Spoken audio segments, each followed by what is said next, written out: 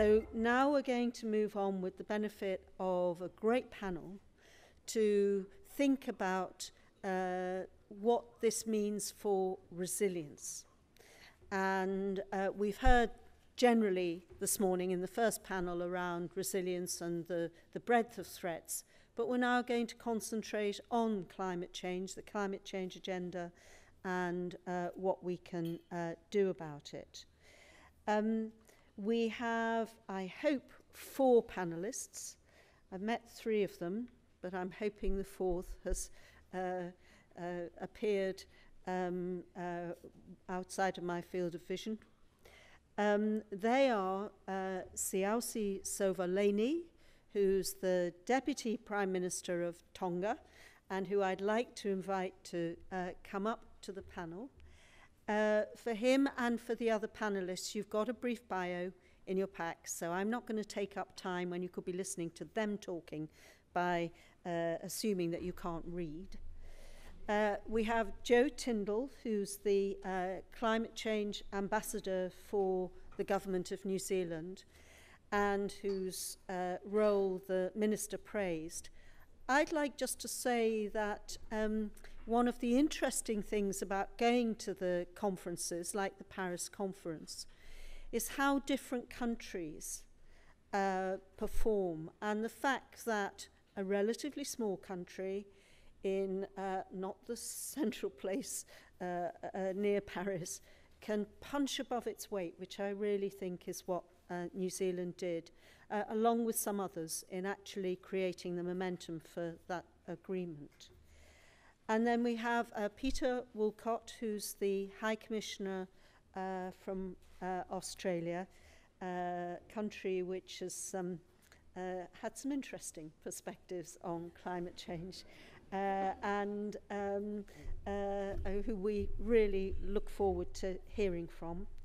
And then Anna Lehman, who has various hats that she wears, but one of them is as Vice President for Policy for the Carbon Markets Investors Association. So we'll maybe hear a bit about markets. We know what the Paris Agreement is. We've heard a very eloquent exposition from the Minister about the challenge now of turning that into execution.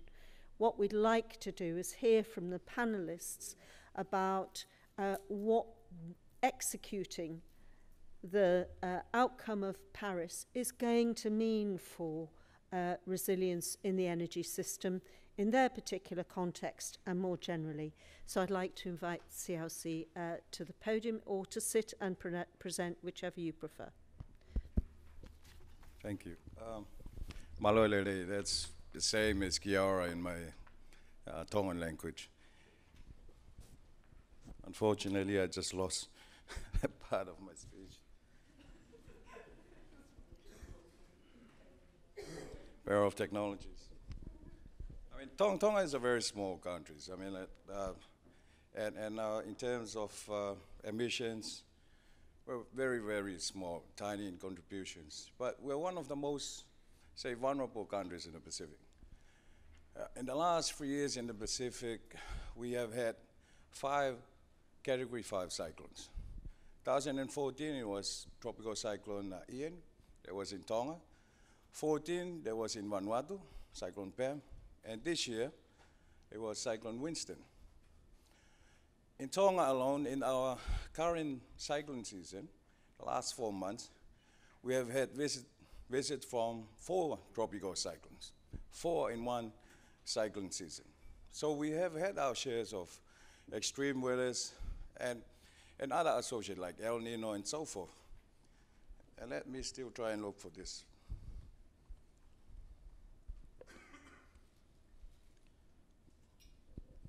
One of the key, I guess, instrument in the COP21 was the INTC. Most of you are familiar with it.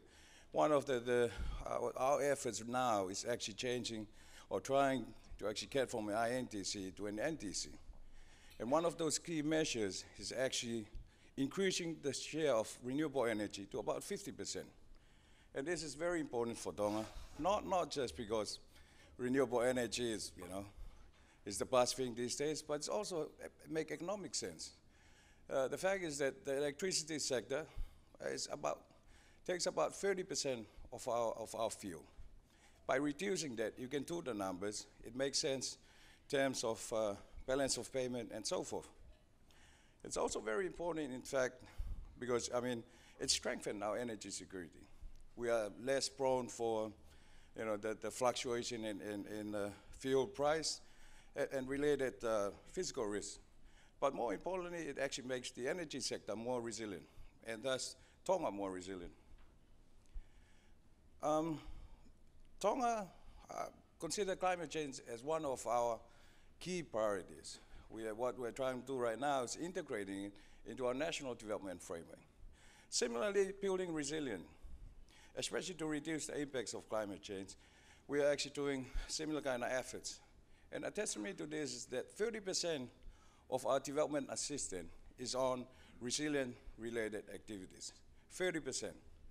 So that's 30% that we could have used for education, we could have used for health, but because Tonga consider climate change and building our resilience that important, 30% of that assistance goes into that particular efforts. There are certain things that we have experienced that I guess it's worthwhile discussing. One of them is having better coordination between, amongst development partners.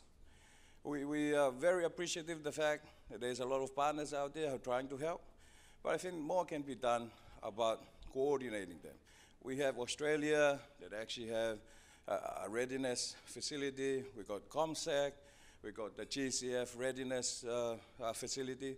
There's a number of them out there, but we have a feeling that some of them are focusing more on the quick wins, getting things done, putting some tick beside the boxes. But I believe it's like winning the battle. What we should be preparing ourselves is more for the drawn-out battle that we have with climate change. And that means having a little bit more investment into building a capacity on the ground and in these countries. I believe that this is the means to actually make these countries more resilient. Let me wade into this definition of resilience that we've been discussing this morning. I like to relate it to rugby. Once upon a time, I used to play rugby, so I can actually understand a little bit about it. In rugby, when you're about to actually play another team, you need to actually learn more about the opposition. In this case, you need to learn more about climate change. You need to prepare, you need to do some weightlifting, do some runs to actually prepare yourself. You also need to actually get appropriate skills. So when you're actually playing against the other team, you know when to actually take a side step so that the other guy can miss you. You also need to actually take the hit. So when you get hit, it's not that bad. But if you're down, you need to be able to get up and continue playing. I believe that's the simplest way you can explain it to a Pacific Islander in relation to actually using rugby as a means to actually explain what resilience is all about. Getting hit, being able to actually get up and play the game. One of the other challenges that we face is resource tenure. In the Pacific, we have a whole lot of low-lying islands, and most of them are suffering from inundations and similar kind of events. But trying and moving there somewhere else, it's proving to be difficult. We have very different land tenure system in most of the Pacific Island countries. So that's becoming one of the hardest things to do. One example is that in Tonga, we have this group of islands. Their capital is in the red zone. When we do the mapping and so forth, that particular capital is in the red zone. But we cannot move it, basically because there is a whole lot of investment in infrastructure. There is no land available. We don't have that much land. So that's always going to be a problem, and this is pretty much due to the sea level rising and associated events. I guess the other reality is actually prioritizing priorities. All of us have priorities, but we need to actually reprioritize it. What they normally refer to as distilling climate change priorities. It's actually taking the wish list, to the have-to list. Because I mean, most of us, actually a whole lot of long list of priorities that we actually get GCF or CHEF to actually look at. But I think in reality, we need to actually relook at it, reprioritize, and see what actually can have the best impact for you. I think apart from talking about the financing, which I'm sure that we will cover later on, those are some of the initial thoughts about climate change in the Pacific. Thank you.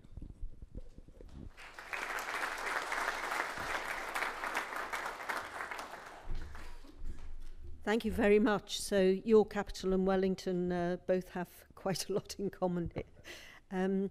But could we now ask Jo to say a few words from her perspective, please? And again, you can sit there or come to the podium. Ashwa.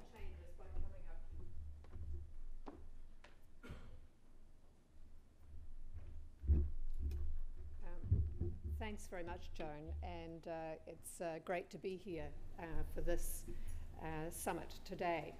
In thinking about the topic, it was really hard to work out where to focus things.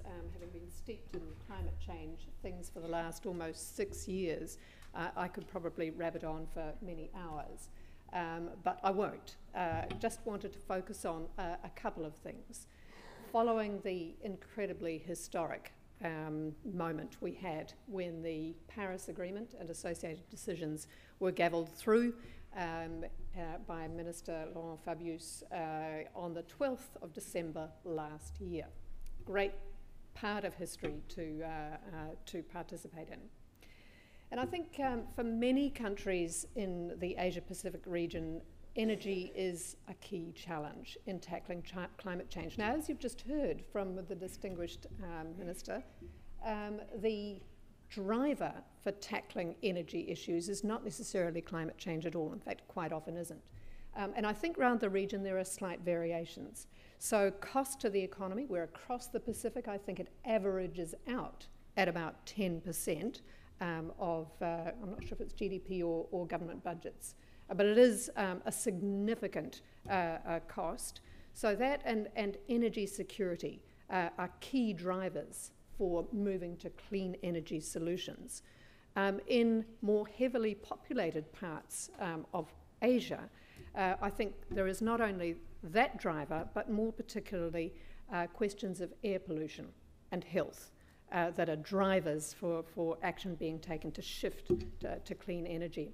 So I think versions of that energy trilemma are very much alive and well.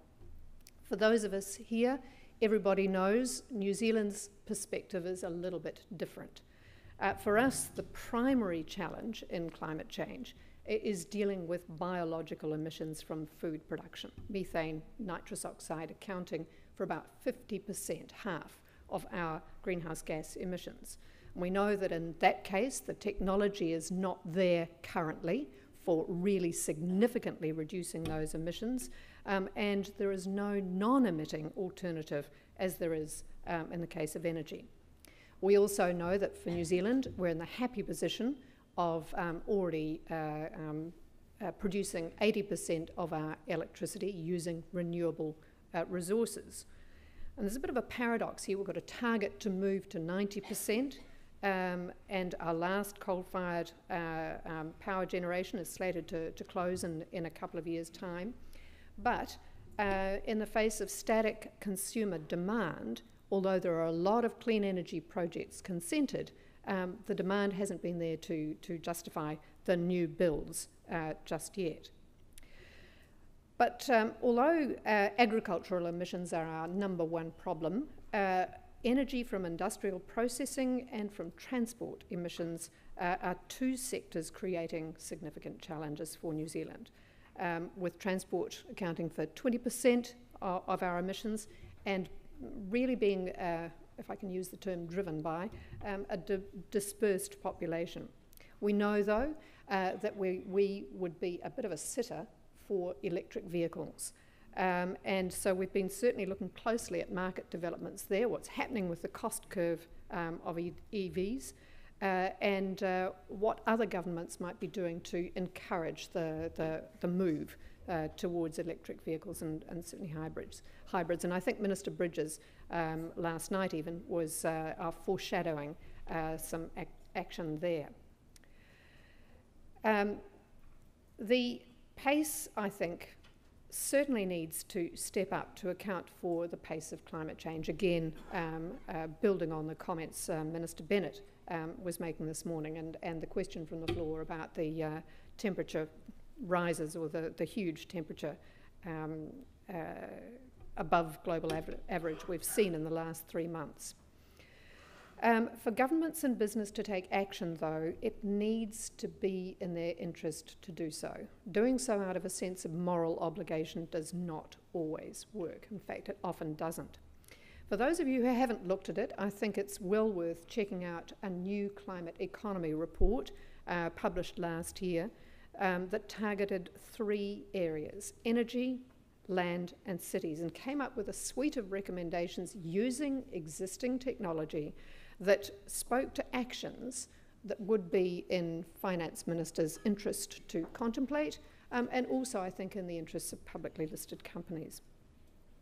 So overall, I would see there's an overarching message from a government perspective being to price it right. And pricing it right was a term Christine Lagarde of the IMF used at a speech I heard her give at the IMF World Bank spring meetings in Washington, DC last year. So pricing that right. Some of it is the market. So there you've got cost curves coming down dramatically for solar, wind, renewable sources of energy. And it's still often competitive, even with the historically low oil prices we've got at the moment. Talked about electric vehicle technology and infrastructure moving and on the cusp of getting down on that cost curve. Energy efficiency, I think, is another example, and it's clearly in the interests of both business and consumers to benefit from the cost savings that derive from energy efficiency, but it often needs a bit of a regulatory nudge to encourage it. I was at an INDC forum last October that looked at the cumulative impact of these contributions that had been tabled in the lead up to Paris. And the calculation was that if everyone implemented all the things they said they would do in their INDCs, we would limit global temperature at its most optimistic to a rise of 2.7 degrees above pre-industrial levels. Not bad, better than business as usual scenarios of between 4 and 5 degree rise, but still a long way short of where we need to be to stop dangerous temperature rise. So there was an IEA, International Energy Agency, presentation that looked at how we could deal with that wedge between the 2 degrees goal, let alone the 1.5, it didn't look at that, and the aggregate impact of INDCs. Interestingly, it said that on the basis of current technologies, nearly half, 49% of that wedge could be closed or dealt with through energy efficiency.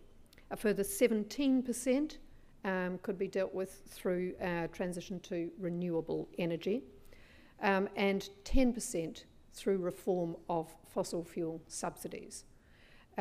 So this was, in the period to 2020 to try and close the wedge.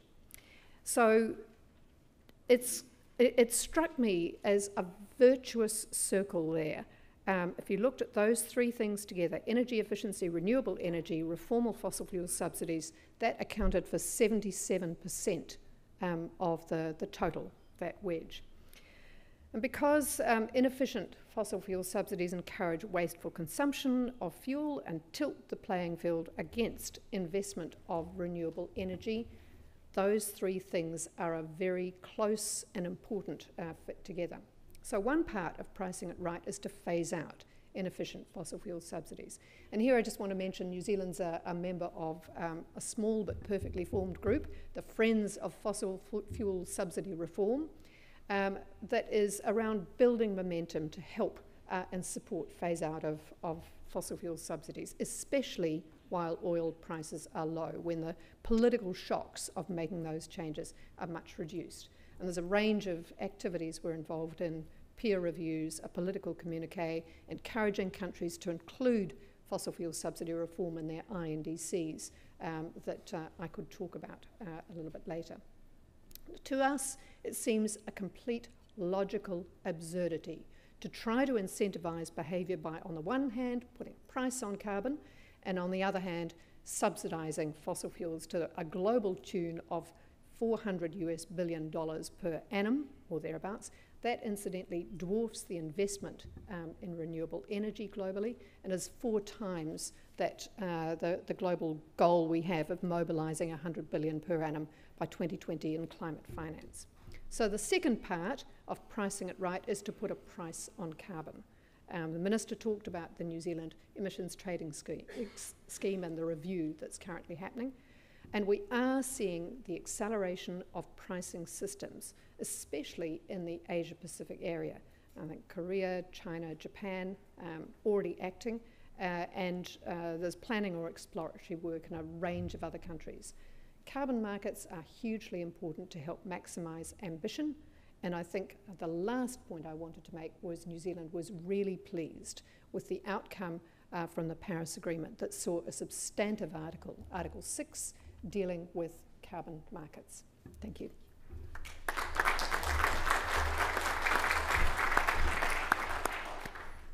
Pleased and partly responsible for Article 6.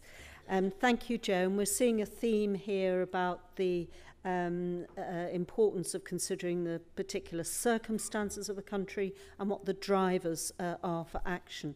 But I'm sure we'll get another perspective on it now from Peter Walcott. Thank you, Peter.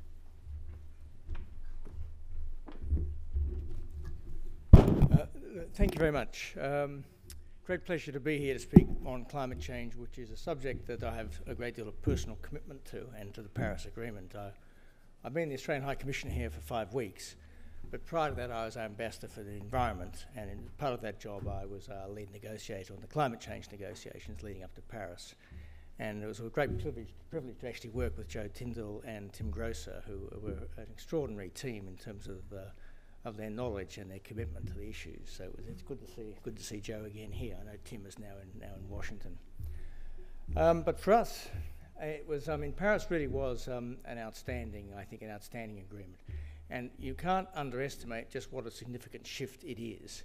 And you can't underestimate just how significant the challenges are going forward into the future as well. I mean, essentially what we did in Paris was throw away the old rule book, which wasn't working. The whole Kyoto way of doing business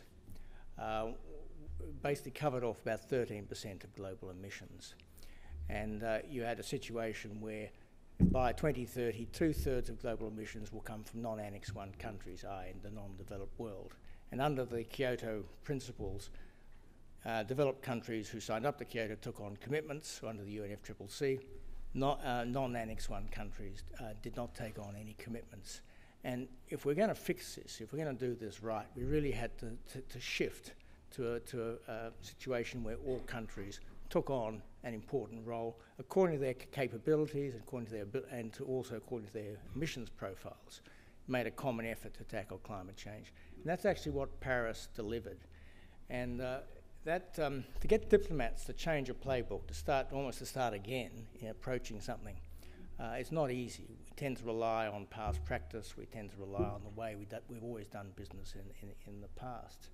And so Paris really did produce a very major shift in sort of global approach to climate change.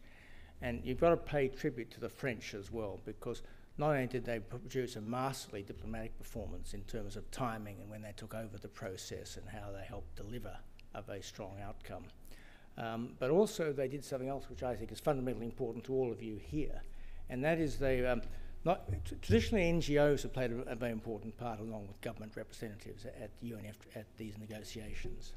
But business has been a bit sidelined, and what the French did is they brought business and they brought cities and they brought almost the real world actors into the process of climate change. If we're going to address climate change, innovation is going to play a huge role in that. And cities are going to play a huge role in that. Business is going to play a huge role in that.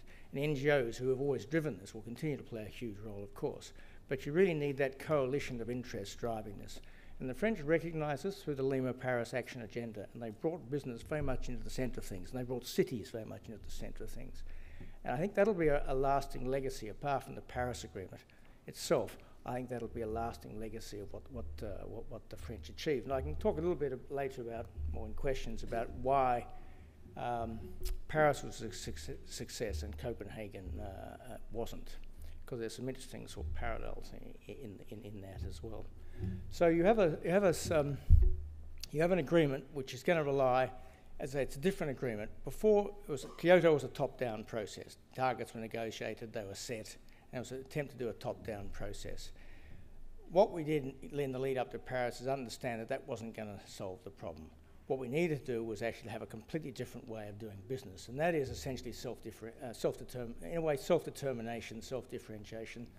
Countries themselves will determine what their target is, and that target will be reviewed every 5 or 10 years, depending on the schedule. And you rely on public pressure, you'll rely on peer pressure, and you rely on the pressure of the science to make sure that we give ourselves a realistic chance of keeping within the 2-degree guardrail. Now, I know the Pacific played actually, the PICs, or the Small Island Developing States, played a very, very powerful role in Paris as well. And I want to congratulate Tonga and the others who really sort of led the charge on this, about getting a real focus on issues like loss and damage, getting a real focus on the 1.5 degrees. Now, there are lots of different targets within the aspirational targets within the Paris Agreement. 2 degrees is, I guess, the core guardrail. But of course, there's a great deal of reference to 1.5 and a real understanding and acceptance that for Pacific Island states, it really matters. That 0.5 degree difference is a huge difference in terms of their ability to survive and manage extreme weather events,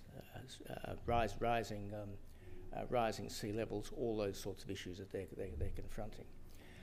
Now, Paris also, there was a price for the Paris Agreement. There's always going to be a price. If you want to get the developing world to sign up to something like the Paris Agreement, where they take on obligations themselves, there's going to be a price for that, and that's essentially finance. And I thought in the end the price was a very reasonable outcome. It was well negotiated. You had an agreement out of Copenhagen for $100 billion of finance to be reached or to be provided by the developed world by 2020. It's $100 billion annually by 2020. Essentially what Paris did was committed to that going forward, that continuing, but a review in 2025. And one of the interesting aspects of this, which is also picked up in the questions you put to us, is how's that going to be divided between essentially adaptation work and also essentially emissions reduction work. And this is the question of resilience, because if you look at the figures on that, what they do show is that most of the money being invested is actually going into, not into adaptation, not into sort of climate resilience activities, but in relation to different forms of power generation, its emissions reductions aspects, which is where the money tends to flow. So how do you get it to flow into the adaptation area? And that's one of the things we're looking at. Obviously, the Green Climate Fund is important in that, and the Minister mentioned that. Australia co-chairs the Green Climate Fund with South Africa at the moment. And one of the things that has been done is they've put in a 50-50 split between the two aspects. And obviously Australia is working very hard to ensure that we try to simplify the processes to get money out the door, and that again, it's not just a body that talks, it's a body that actually delivers in terms of climate finance. Australia itself is actually, as part of our preparations for Paris, we put in essentially a $200 million floor in our aid budget for climate finance as well. And that again is to be looked at in terms of largely in relation to adaptation work. But it's critically important that innovation business. I think I'm being asked to sit down, am I? That's, I better wind up, because like Joe, I could go on for a long time. This is a subject dear to my heart, and I'm very happy to take questions later. But as I say, one of the business and innovation are going to be critical to keeping within that guardrail we've set for ourselves. As Joe said, we've got to 2 points. The estimates are 2.7%, maybe. There's a long way to go, and Australia's actually, we are an energy superpower, becoming an energy superpower in terms of LNG, in terms of uranium, in terms of coal, but at the same, and we're and also solar, and but we're very conscious that again, we are ideologically neutral about what form of energy it takes, but we have to be on a pathway for low carbon and a more climate resilient development, and that underpins our whole approach to climate change at the moment. But thank you. I better sit down. I'm happy to take questions.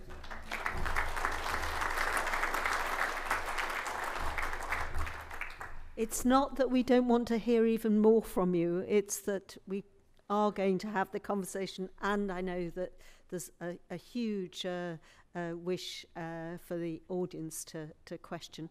But I think, Peter, if I may say so, extremely encouraging and delighted that your country is the co-chair for the Green Climate Fund, both because of what you said in terms of the emphasis on action, but actually for today's proceedings, this recognition that we have to look at adaptation and resilience as well as mitigation. So I'm sure we're all looking forward to discussing that further with the panel.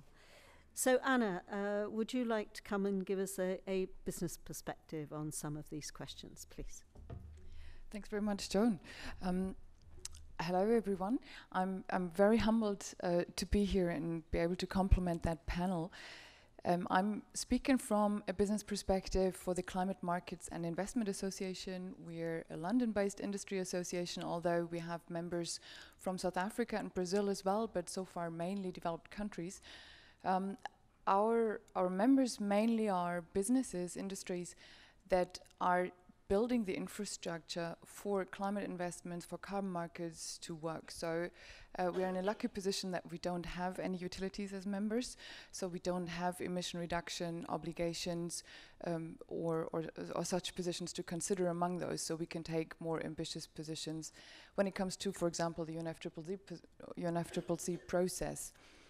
We are accredited observers to the GCF, and following this quite closely, we also are accredited observers to the UNFCCC and sort of other folks running around in the corridors, chasing people like Joe, and sort of trying to lubricate the system and help, information flow to move between countries. I myself, I'm German, so I've, always had an ear to the German delegation there, and understanding why they're so opposed to having a market mechanism, and then running over to the Africans and figuring out why they're so keen on having one, and trying to make that communication easier as part of our job.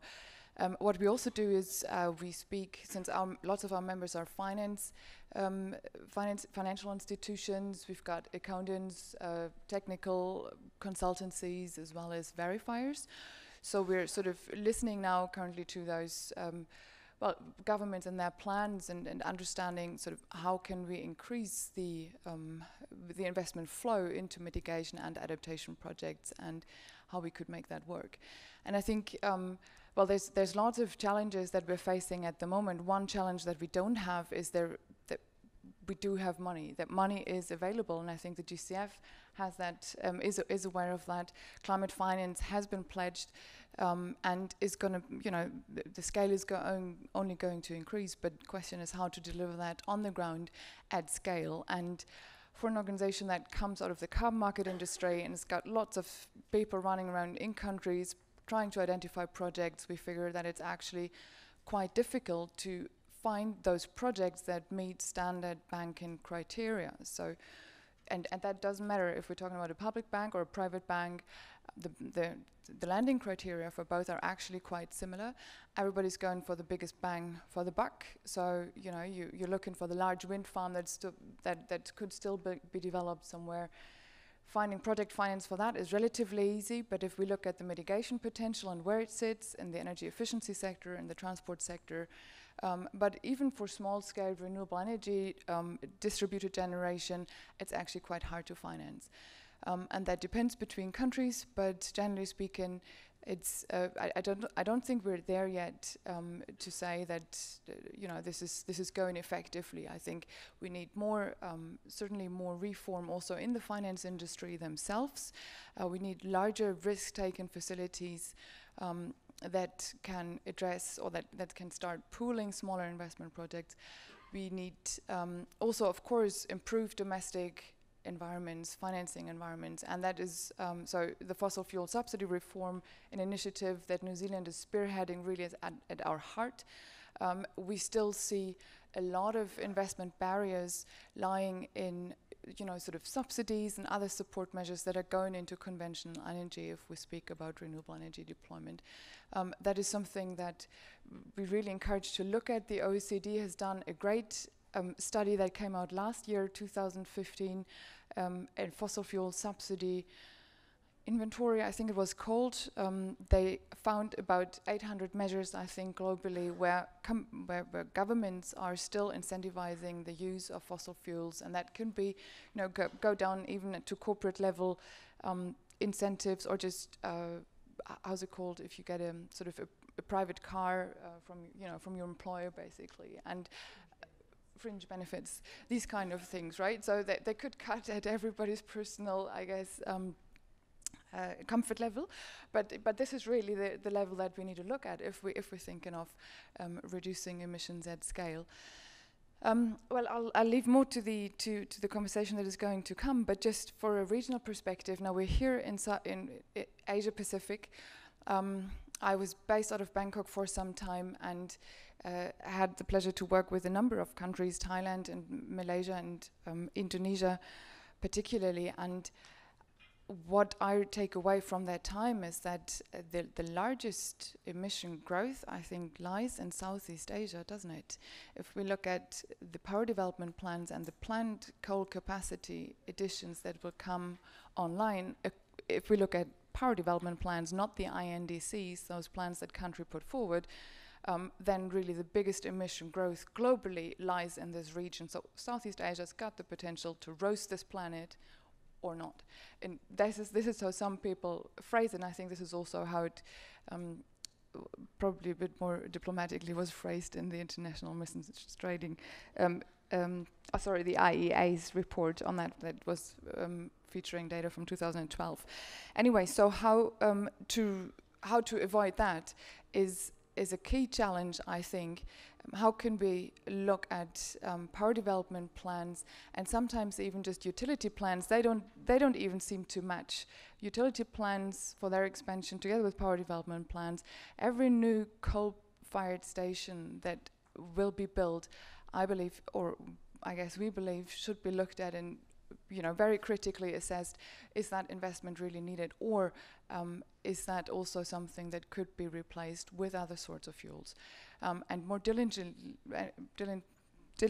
actually going back into some of those plans could be helpful. Our time window to act is now. We got 15 to 20 years to basically halve our emissions. 50 gigatons per year is the annual global emissions. We need to halve this within the next 15 to 20 years. This is my professional lifespan, for sure, a little longer. That's what I'll be doing the next 20 years, trying to work with a lot of you. I think 50%, if I look through that room, there's a lot of young faces around, so that's a big chance for us, or a big chance and a big challenge as well. Every person who's in that role currently, I think, and within that professional lifetime, that, I guess, needs to be the target for us to make this planet work for future generations. Thank you very much.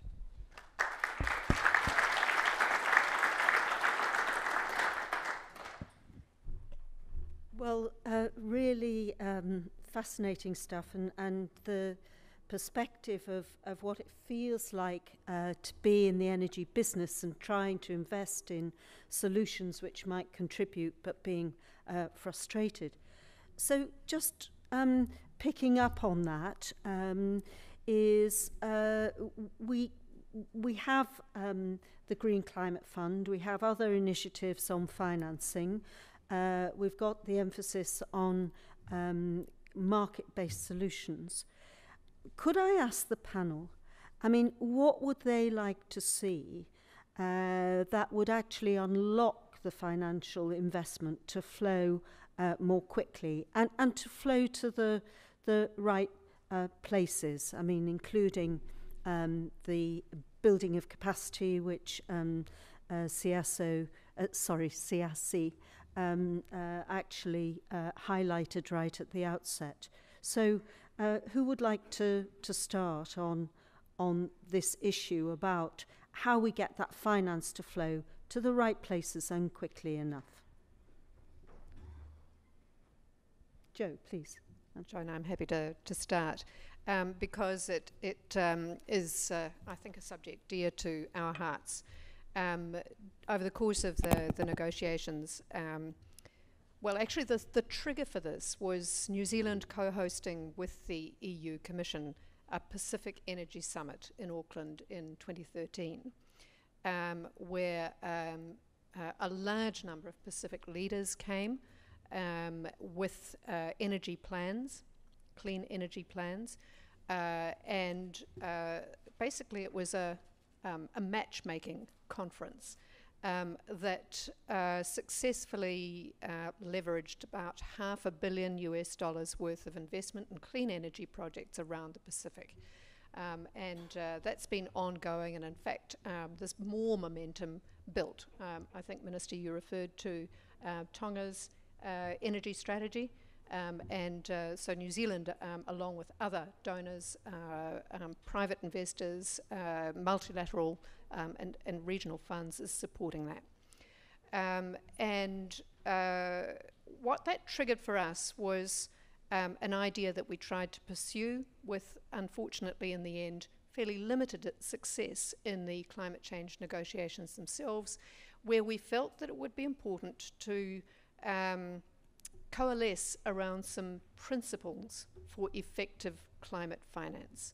And we simplified this down to 5 core principles, which began by putting developing countries in the driver's seat to determine their own priorities, whether that was in terms of reducing emissions or building resilience, encouraged development partners to align themselves behind those priorities, and had a number of other principles around, I guess, smoothing the way through improved transparency, better coordinated systems, and also a principle about ensuring that private sector investment was crowded in. Now, of course, principles aren't the answer in and of themselves, but we felt that if governments could start to align behind those principles, it would help to overcome some of the barriers that we've got, that Anna was alluding to, in getting, well, certainly in the case of private investors, getting that shift from brown investment to green investment. So that was just we haven't given up on these ideas. We would still like to find some ways to push them through. Thank you, Jo. CLC? Just quickly commenting on it. I mean, when people talk about, Papua New Guinea as a small island developing states, kind of make me worried, Papua New Guinea is the largest Pacific Island countries. And when we're talking about small, let's talk about Tuvalu, less than 20,000. So how can you make the scale, it doesn't make sense when you're talking about scale, especially at that kind of level of population and size. So we need to come up with some innovative financial package. Something similar to, we have the Pacific Catastrophe Insurance Pilot Scheme. And Chairman, during the Paris COP21, pledged some more financial assistance to that scheme. We need to come up with something similar, because, simply, relying on sizes or economy of scale doesn't work in the Pacific. One of the other ideas that have been floating around that we have discussed with development partners such as World Bank and ATP and even New Zealand was actually having some kind of guarantee facility in place. You know, for even if it's not for a particular Pacific Island country, maybe we can look at it as a regional guarantee facilities that actually reduce the risk for potential investors, especially on renewable energy sectors, to actually come in to countries such as Tonga, Tuvalu, and so forth.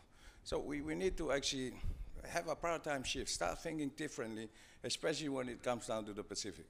In Asia, I think that's fine, but we in the Pacific are the more vulnerable ones, and our size doesn't make things easier when you're actually talking about financing. The other comments I had is that we were talking about the fact that with GCF, this was pre-COP21, it's the country that actually know how to write proposal that actually getting the funding, rather than those that actually need it most.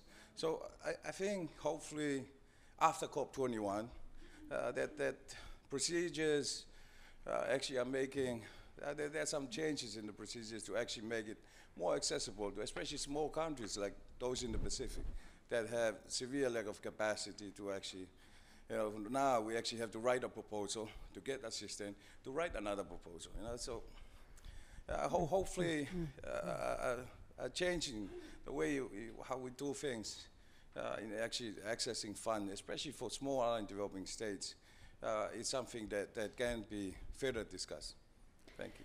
And really ties back to your introductory remarks around building capacity. And I'm conscious from other work I did, what a mistake we made on the clean development mechanism, really, which benefited a certain number of countries who became very adept at applying for money, and they applied it, a lot of them very well, but then there were other whole areas which just didn't benefit from what could have been quite powerful assistance. But Peter, you are co-chairing, your country's co-chairing the GCF. What would you like to share on this financing issue? Sure, look, thank you. Obviously, innovative finance, it leverages private sector investment. It's going to be crucial to mobilise the $100 billion per year of global climate finance we're looking to reach, looking to get to by 2020 and beyond to 2025 before the review.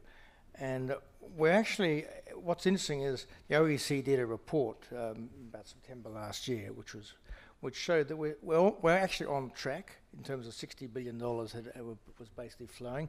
There were issues about the split between mitigation finance and adaptation finance, which you've referred to. And there are genuine issues also in relation to where that's going. Obviously, it's a lot of that money will be flowing to the bigger economies, the Chinas or the Indias. And so for the smaller economies like Tonga in the Pacific, that's a real issue as to how do they get access to private sector finance, but also in terms of the capacity to access the money that's available through the Green Climate Fund. And that is something both Australia and New Zealand, through our development assistance programs, are very conscious of, that it's about building up the capacity, making the processes less complicated for smaller sums, and making sure that the capacity is there in those small island developing states for them to be able to access the money that is there. So that is a big issue, and very conscious of that, as we are of the need to split the money between mitigation and adaptation. And I might just also mention something that hasn't been discussed, but again, it comes back to sort of my basic theme about the importance of innovation. Bill Gates did a very interesting interview before Paris, in which he talked about the money that Big Pharma was investing in, essentially in the pharmaceutical industry and in research and development, just how enormous those sums were, and how there was nothing like that going into innovation and work in the climate and energy space. And so he basically pushed this idea of an innovation fund, which he had the Americans and the Chinese and the Indians and the Australians and the Germans and others sign up to, and that's a commitment to double R&D work in the energy space, for governments to double R&D investment by 2020, which is a significant commitment by many of these governments. But also he put a lot of his own money. He put $1 billion of his own money into that, and he also lined up a lot of his rich mates to do a similar thing. So again, it shows how, in fact, how innovation is going to be central to this as well, and business in terms of innovative finance. Thank you very much. Now, Anna, you've heard the other panelists talk about it from the public perspective, and you said in your remarks how difficult it was. And I was particularly interested because there's Joe quoting the IEA report saying 50% of the gap between the 2.7 degree and the 2 degree could be bridged by energy efficiency projects. And I think I heard you say they're particularly difficult to get financing from. So as a business person, an investor and so on, what would you like to see that would actually help to overcome that bump in the road, if you will? Well, since we're speaking about energy, reform of electricity markets, I think, is one of the first things that spring to mind, really. If we're looking at project development and developing projects that are bankable, financeable, there has to be some sort of revenue generating activity around that. And one of the common comments that we get if we speak about increasing deployment rates for renewable energy is, you know, the comment, this is going to be too expensive. We can't really do this. It's going to, you know, the power bill will just go through the roof. And yeah, we basically just can't afford it. Working with that, working with this criticism and those comments, I think, is one of the key things we need to do. Coming from a country, Germany, where we've started the energy transition discussion 35 years ago in 1980, more or less, we're still now confronted with that conversation. But actually, I'd like to ask, can I just make a quick poll through the audience? Who actually knows their electricity bill? Do you know how much you pay in your house for power? How many people? Hands up. Oh, that's a lot. But you're professionals, right? You do this elsewhere, and then normally it's like 5 or 10 people, right? So lots of people actually don't know how much they pay for power. How many people of you think who heard of the German feed-in tariff? You probably all know that we introduced a feed-in tariff, and that was our main instrument that helped us to install about 80 gigawatt of renewable energy now. This is about 50% of our generation capacity in Germany. Who of you thinks that this is a subsidy? Is the feed-in tariff a subsidy? All right, so that's about a third, I would guess. I guess it depends on the definition of a subsidy. Well, it does, really. But Yeah. what is important to take away, those costs, the feed-in tariff, are entirely passed on to household level, to consumers. They're entirely paid by the consumers themselves. And that is actually, so it's a cost that the consumer sees in their power bill. However, all the support that fossil fuel generating companies are getting and have been getting in the past, they are provided by the budget, directly by the taxes, but they're not seeable by the consumer. However, they've been much higher. So the conversation is more about fuel price transparency and or electricity bill transparency. And I think this is one of the key barriers that we're still facing with. We're still having those conversations about, can we actually afford it? But can we afford the status quo is a question that we need to ask ourselves. And in Germany, I don't actually know how electricity prices are being formed. And I'd be keen to hear from the audience if you are aware of how your electricity price is being set. I think those are conversations that need to be had. Thank you. Sorry for being a bit Okay, long. well, I'm sure we will have those conversations. But we've had a great session with the panel, and I'm sure we're all bursting with questions about what this means for either your own country or policy or the themes of resilience, which we've already started to unpack in the conference. So I'd like to take 2 questions, and then we'll ask the panel to answer, and then if they're brief enough, we'll take another 2. So where do I see questions? Well, maybe people aren't. Oh, yes. Thank you, this gentleman here. And one more.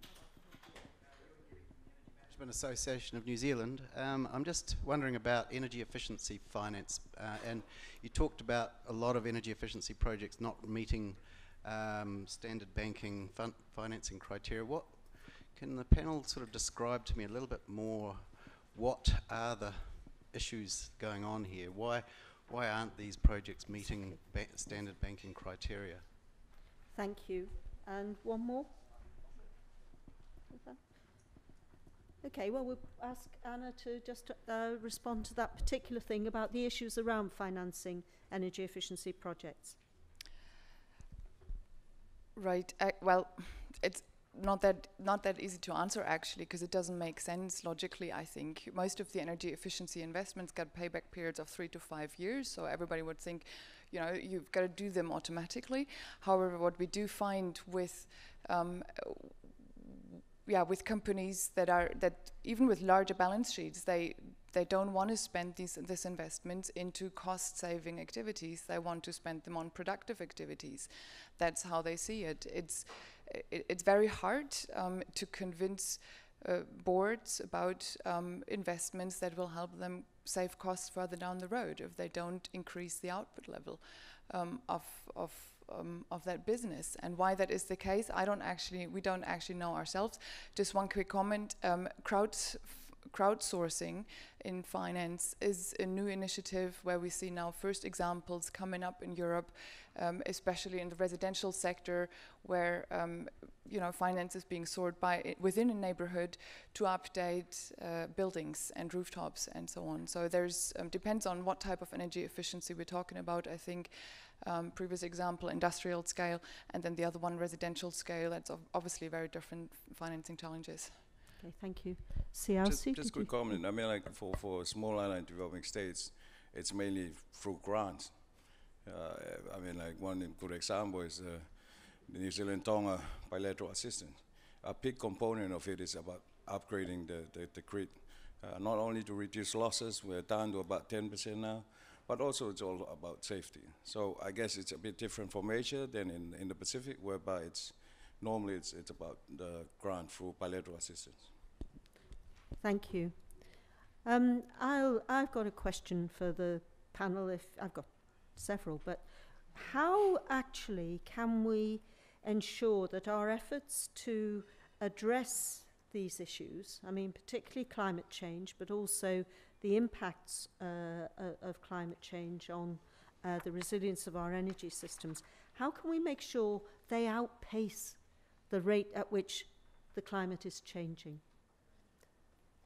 So, Peter, you've talked about innovative approaches to financing. Is that innovation going to happen quickly enough, do you think? I mean, that's a very good question, particularly as the most vulnerable states to climate change are often those with the smaller scale economies. It's harder to attract private sector investment into them. So that's where governments need to be, and the public sector needs to be a catalyst for that. And it's why we're talking a lot about capacity building and access to funding. But I think we need to also keep in mind that resilience is not just about providing climate finance and making sure that the building standards are right and that roads and hospitals are built and schools are built with an eye to what could happen. But it's also about systemic changes in the economy. So it's about improved governance standards as well. And it's also public decision making and through community development. So there's actually a whole suite of things which go with climate resilience. And it's not just about money. Obviously the money is fundamental, but there are a whole range of public policy issues which need to be considered as well in ensuring climate resilience. Yeah. Joe, do you want to add anything there? Just a couple of little things I think. One is, if we think about what spurs innovation, it is quite often, severe events. War, for example. I'm not suggesting war is the answer, but if climate change starts to have those incredibly severe impacts, then it does spur a business, a technology and innovation response. And you start to look at things like, in our own country, the Christchurch earthquakes and insurance, the insurance sector. And I think that those sorts of things can actually drive quite significant change. I would also just make the point that I'm not sure that it's a linear direction and correlation. That you could and should, I would hope, see a kind of a bend of the curve, an exponential change, even if technology might be a little bit delayed behind the pace of climate change itself.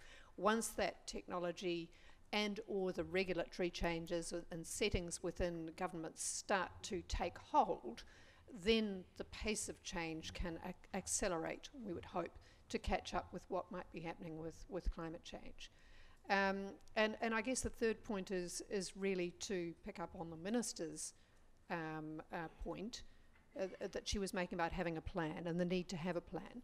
And that, I think, is one really important thing that has come out of the Paris Agreement. And that is a very clear expectation, invitation, call it what you want. So first of all, you've got a clear direction. The world will be moving to a low carbon future with the long-term goal for the second half of the century. And there's an invitation to individual governments to think about their long-term low emissions pathways. And if governments do start to think about that now, and they will be thinking about it now, ahead of 2020, then that really can focus the mind and I think help to change the regulatory settings, the environment within which business is operating and making its investment decisions. For small island countries, I mean, like, I go back to the first speaker this morning where he talked about hard and soft resilience. On the soft resilience, I think, disaster management practice, business continuity plan need to be enforced, need to be updated. I think we tend to focus more on the hard resilience rather than the soft, but then the soft actually probably can have a better impact on your continuity. In terms of hard resilience, I mean, like, pre-positioning supplies will go a long way. But then, a cyclone like Cyclone Winston can wipe out your pre-positioning stock. So, I mean, in the Pacific Island countries, maybe we should start thinking about a regional pre-positioning, whereby, for example, Tonga can get to Fiji much faster than New Zealand or Australia. Maybe we should have the stock in Tonga. Maybe we should have stock in Fiji so that if Samoa and Tonga get hit, they can be resupplied from Fiji. I mean, we went down to Fiji to provide some supplies before any of the other countries actually get there, because we are closer. So we need to probably start thinking regionally, not just nationally, about pre-positioning supplies, but also as a region, especially when we're talking about small island developing states. Oh, and one last other thing. I think someone mentioned about building back better. You're relying on wiping out your whole infrastructure and building it back, better. But I think I like to go with building better now. There's a lot of investment now, so this is the right time to actually do something about getting your resilience in place. Thank you.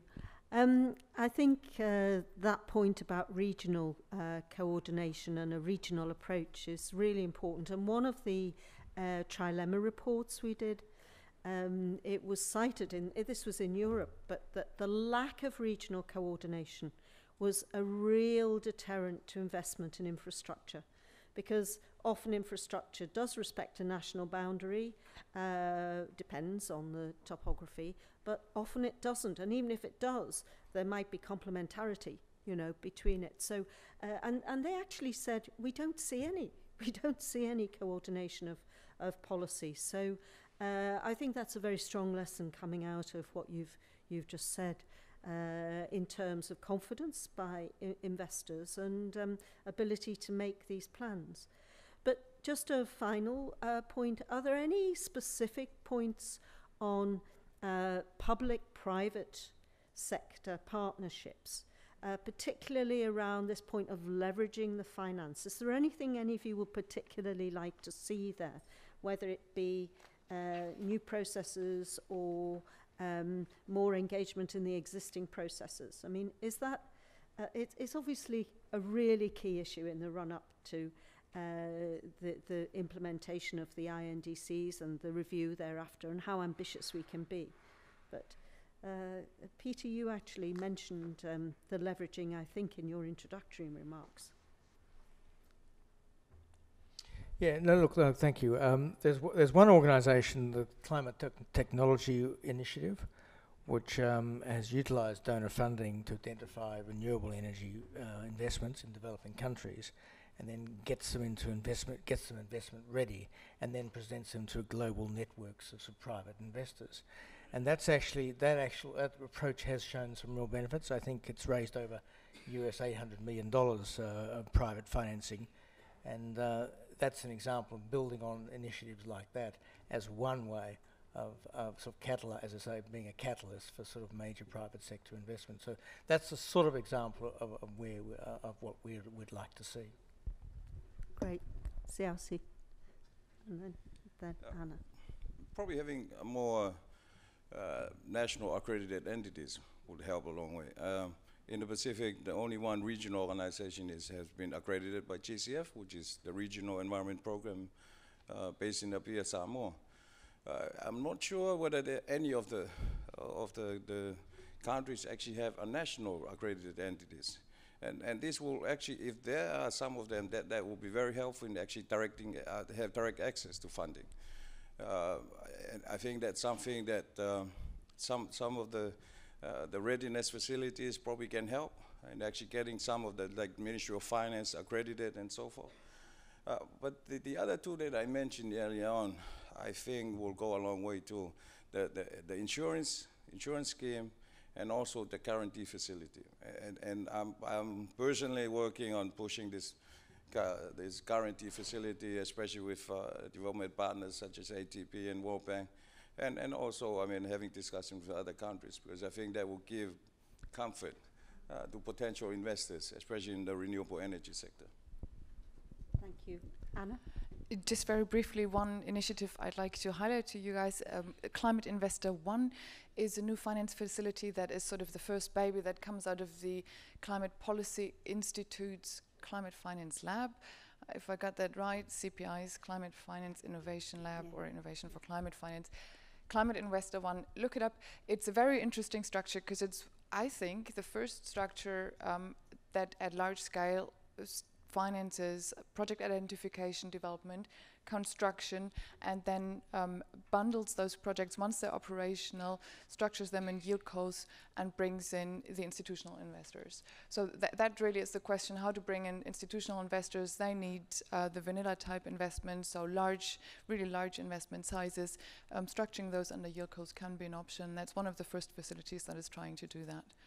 Thank you. We'll see, if they'll be successful. So if that really is innovation. Thank you. Joe? Yeah, 4 quick things, I think, and one is to look at ways of encouraging and helping those seeking climate finance to have investment-ready projects, because financiers still have to fulfill fiduciary responsibilities. And not sort of, write blank checks or put money away, without it being well thought through. And I think there's a great deal of work to be done to help that to happen. Because as everybody said, the quantum of finance is not the issue. The money is there. Money is there internationally. It's how it can be directed. Secondly, and I think it does pick up, when it comes to private finance, it does pick up on the point, your theme that you have been running in this morning's discussion, and that is around scale. Because it's certainly, in our discussions with private investors here in New Zealand, they can see 2 economies in the Pacific, Papua New Guinea, you mentioned, and Fiji, that are of sufficient scale to make it attractive, easy, workable for private finance to be part of the picture. So I think we need to work on that. And again, a kind of more aggregated or regional type approach may help there. Third thing I wanted to mention was the private sector facility of the Green Climate Fund. I'm not sure that's sort of operating at maximum efficiency or effectiveness at the moment. It was a really important innovation of the GCF. It will be great to see that working really, really well. And fourthly, I guess I'm not sure if it's the same initiative you were talking about, Anna, but certainly out of the UK, a really interesting initiative to foster and support into the market new financing structures that are specifically around climate finance. One area that could be looked into there is leveraging off fossil fuel subsidy reform to look at innovative financing structures that would help and support governments to do that. Thanks.